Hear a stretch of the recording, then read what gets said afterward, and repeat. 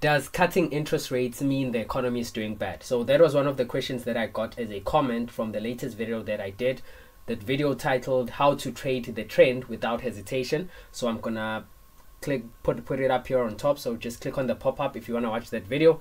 Essentially, in that video, I went over the Bank of Canada as well as the Reserve Bank of Australia, right, to try and paint a picture of the divergence that we're seeing between those two economies. So I'm gonna answer that question in this video, and simply how I answered that question in the comment obviously was that it depends on the context, right? Sometimes you might hear that a central bank has performed a hawkish cut, which means that they cut interest rates, but then it was a hawkish cut. How can that possibly be a hawkish cut? Maybe the central bank actually revised their inflation projections higher, right? Of which that would be sort of counterproductive towards, or counter interest rate cuts. Essentially, if you're expecting inflation to go higher, why would you cut interest rates if you expect inflation to go higher, right? So, or maybe if the central bank cuts interest rates but the economy is still doing good, there's still growth in the economy, so on and so forth. So that is why I said it depends on the context. But for the purpose of this video, I'm going to dive deeper into the Canadian economy so that I can re-emphasize why I'm so bearish on the Canadian dollar, right? So obviously, for reference purposes, it's with reference to this trade right here. So this AUD CAD trade, as you can see, I still have the very same trade running, and we're still in profits, obviously. But let's go into more detail with the Canadian economy, right? So let's look at this first article here. So Bank of Canada governor raises prospect of faster rate cuts. This is a Financial Times report, right? So Bank of Canada, Tiff Macklem, has opened the door to stepping up the pace of interest rate cuts, the Financial Times reported on Sunday. Macklem told the newspaper in an interview that rate setters are concerned about Canada's labor market and the possibility of lower oil prices hitting the economy. We've all seen how oil prices have been falling, right? Obviously, we do expect they are going to start rebounding very soon, but this is what he's referring to here, right? Obviously, because the Canadian economy, sorry, is an exporter of oil, right? So they export oil. So if oil prices are falling, it has a negative impact in their GDP, right? Or a negative contribution to GDP, essentially. So as you get closer to the target, this is what he says: your risk management calculus changes. Macklem told the newspaper. You become more concerned about the downside risks, and the labor market is pointing to some downside risks. This is what he's saying, right? And if that's the case, then that means that they're going to continue cutting rates, right? So the Bank of Canada, after keeping its key policy rate at 5%, a more than 2-decade high for a year, has trimmed it by a 0.25 point 3 times in a row since June, bringing it down by 75 basis points to 4.25% earlier this month. Overall, inflation in Canada in July fell to a 40-month low of 2.5%. Macklem said last week that while the bank saw growth strengthening, there were some downside risks to the expected pickup. Then trade disruptions may mean larger deviations of inflation from the 2% target, he said in a speech to the Canada-UK Chamber of Commerce in London, right? So pretty much here what he mentioned, or he made emphasis on, was the labor market. So how has the labor market been tracking, right? So I'm gonna give you guys more of a quick update on that. Obviously, it's something that I've looked into, because I'm always up to date with what is happening with different central banks and different economies. But in essence, here's what happened: unemployment rate in Canada rose to 6.4%, then to 6.6%, highest since October 2021. That is where unemployment currently sits, at 6.6%, right? The job findings rate is actually slowing down, and the labor market is softening. Obviously, they still mention that elevated wages are also expected to go lower, right? But in essence, the picture is not looking pretty bright for the Canadian labor market, right? That is what we have in terms of unemployment. Now, if we're looking at things like inflation, right? So inflation, headline CPI. Let's start with headline inflation. Headline inflation was projected at 2.3% in the third quarter and 2.4% in the fourth quarter. Currently, it sits at 2.5%. It fell to 2.5% in July, slightly higher than the projections, but obviously we still have the September reading, right? Then, sorry, we have the August reading, which is obviously coming is it tomorrow or Wednesday, but this week we're definitely having Canadian inflation data being released. Then core inflation, remember when we refer to core inflation, it's about the median and the trimmed mean. Those are actually projected to be around 2.5% in the third quarter, 2.4% in the fourth quarter. Currently median CPI has actually fell to 2.4%, whereas the trimmed mean actually slowed down, but it's still a bit elevated at 2.7%.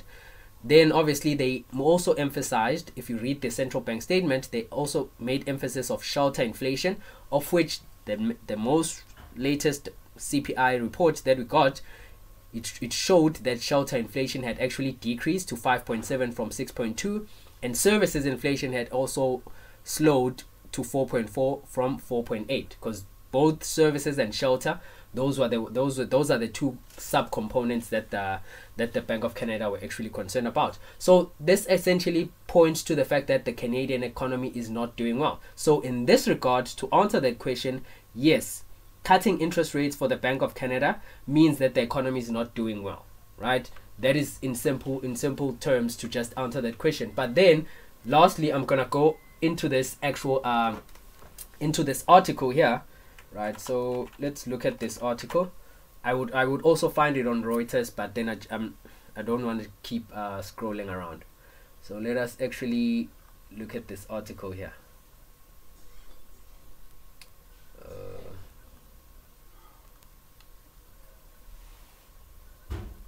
Okay, because there's another article here that paints more of a clearer picture in terms of how the consumers are actually being negatively impacted by the higher interest rates, right? Let's see.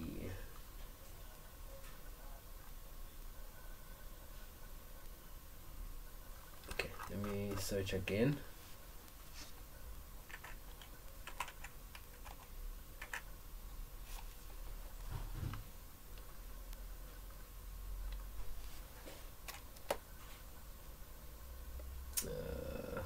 Okay, yeah.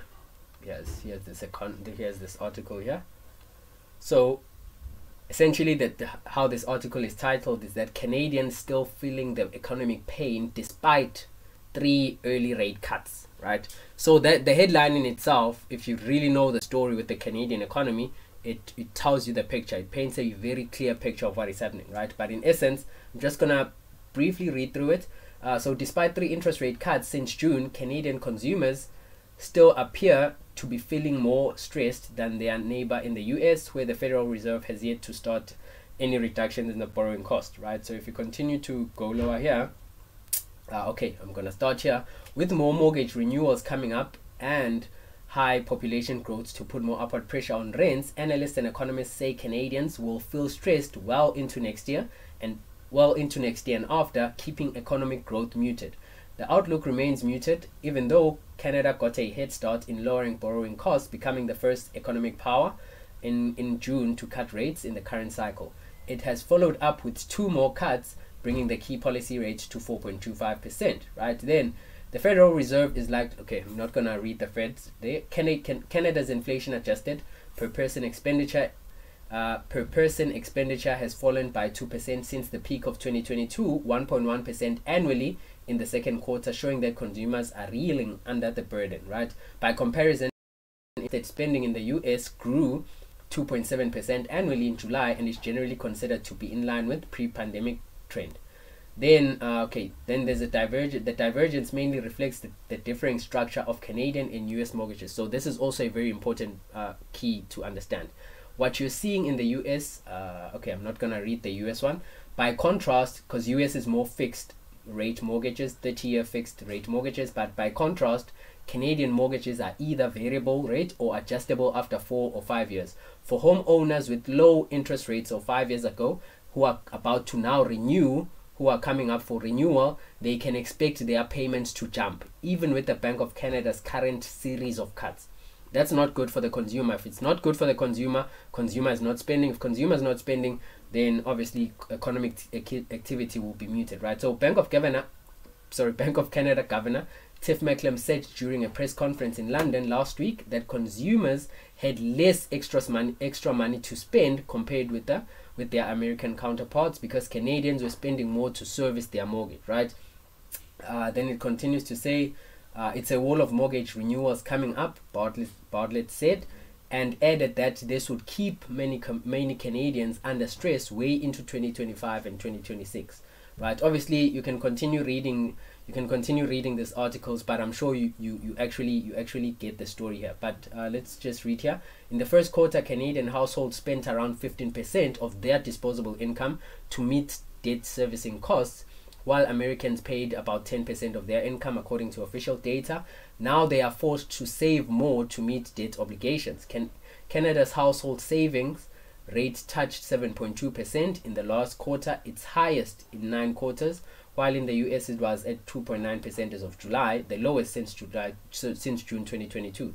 The number indicates US consumers were still spending much more despite higher rates, right? So you can clearly see what it's telling us about the Canadian economy, right?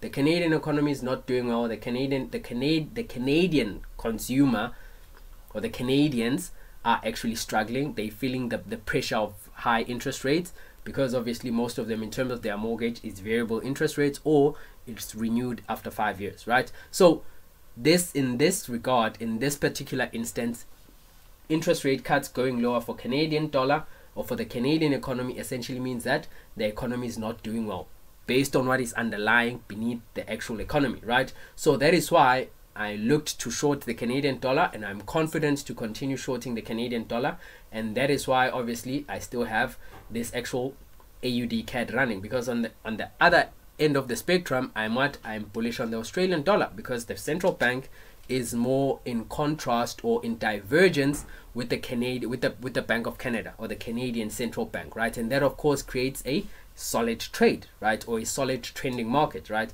And another question that was raised was that is AUD CAD not too high? Well, I'm not gonna really answer that one, because it's relative. It depends on how you trade and what you consider to be high, or what metric do you use to measure whether the market is high or the market is low.